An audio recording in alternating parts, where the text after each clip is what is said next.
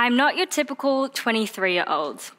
I stay in every weekend, eat frozen fruit instead of fresh, and honestly, I couldn't tell you the last time I went out for a coffee or meal with my friends. It's not because I don't want to, it's because I can't afford to. Raise your hand if you're feeling the pressure from the rising cost of living. The cost of living has soared, and everyone is feeling the pinch. Now, I want you to imagine working the same hours that you do right now, but your income was slashed in half. What would that feel like? In the healthcare industry, many of our essential professions, such as psychology, nursing, and social work, require students to take on mandatory, unpaid placements. I'm currently studying my Master's of Psychology.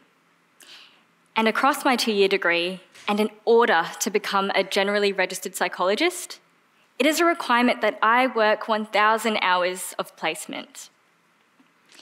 For the past year and a half, I had been consistently working 2 to 3 days a week for free. That is 750 hours of unpaid work. There is no denying that placements and our supervisor support is essential for our learning. But when I'm on placement, I'm not just in the corner observing. I'm allocated my own client load, responsible for client admin, session planning, treatment, diagnostic formulation, detailed record keeping, all in addition to conducting the appointment itself. I cannot stand here and ignore the crippling impact unpaid placement has had on the mental and physical health of my friends.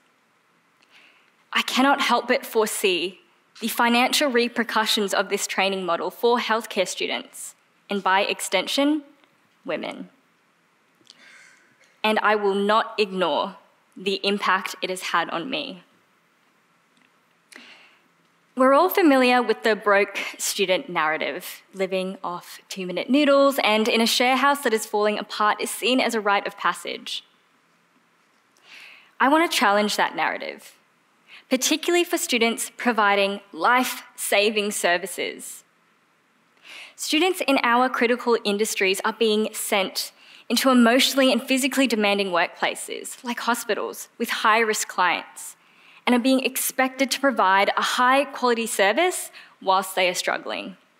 We are taught that no deep learning or work happens when you don't have your base financial, physical, and emotional needs met. How are we expecting students to provide these services for free, day after day, while trying to balance their own physical mental health, full-time study, and part-time work to make ends meet?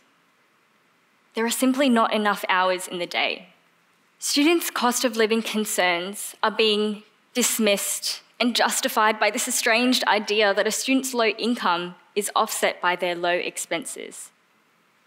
Whilst this may have been the case in the past, it is no longer a reality for students today. Wages and government supports have stagnated, whilst we have seen exponential increases in the cost of rent, food, healthcare, and education. Now, on top of this, I've had to pay $830 in professional registration fees to provide these services, and hundreds more dollars towards vaccinations, hospital parking, and professional clothing. So considering these costs and the reduced capacity to earn a livable wage, students from low-income, diverse, and First Nations backgrounds are being disproportionately affected here. These students are putting themselves through university to empower themselves, improve their financial prospects, and to help their community. But in return, they are being left further in debt, disillusioned, and burnt out before even entering the paid workforce. Unpaid placement is sending a very damaging message to healthcare students, and by extension, women. There is an inextricable link between the healthcare industry and women. 80% of the healthcare industry is held up by women, and most of the people in these healthcare degrees that are expected to work for free are women. 1,000 hours may seem like a snapshot in time, but compound this with the time off from expected caregiving and domestic labour. We start to see the pattern that underlies those shocking statistics we have all heard on workplace gender inequality. Whether we like to admit it or not, an employee's value is communicated through monetary compensation. Unpaid placement is sending us a very clear message. It is telling me that even in my 6th year of psychology training, my skills and knowledge do not hold inherent value, whilst the same expectations would never be held for our trades and apprentices, who are paid whilst they are being trained. This message normalises the expectation of free labour, and once internalised, will play a dangerous and lasting role in systemic issues like gender-based wealth, pay, and superannuation gaps. But this is just the way things are, right? It's how becoming a health professional works. Students have always made it through unpaid placement. So maybe I'm the problem. Did I make a mistake? Have I done something wrong?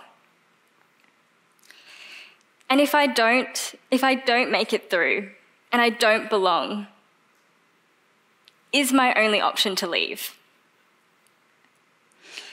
Unpaid placement forces students to internalise and blame themselves for the truly traumatic experiences they suffer throughout. When I finish my degree, I don't know if I want to continue in this career. The sheer stress, mental exhaustion, and fatigue is forcing me to consider leaving the psychology industry that I have spent 6 years working towards. I've given up self-care, self-compassion, and time with my family that I will never get back.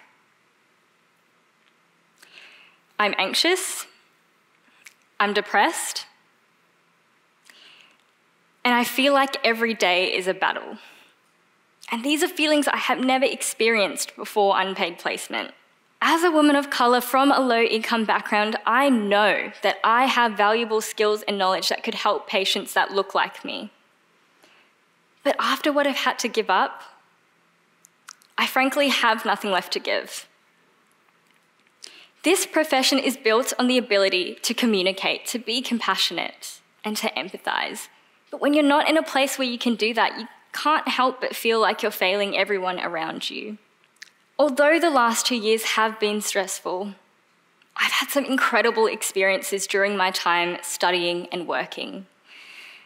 I've found joy in the moments that I made a difference, particularly when working with culturally and linguistically diverse people. But I need to know that my work is valued, and I deserve to be compensated accordingly. Whether that be through paid placements that follow an apprenticeship model, stipends through university, additional supports from the government, or perhaps a revision of placement requirements altogether. Placements need to be realistic so students can learn whilst maintaining their well-being. These students are our future. They are our healthcare professionals in the years to come. They take care of us when we're most in need. So it's time we start taking care of them. Thank you.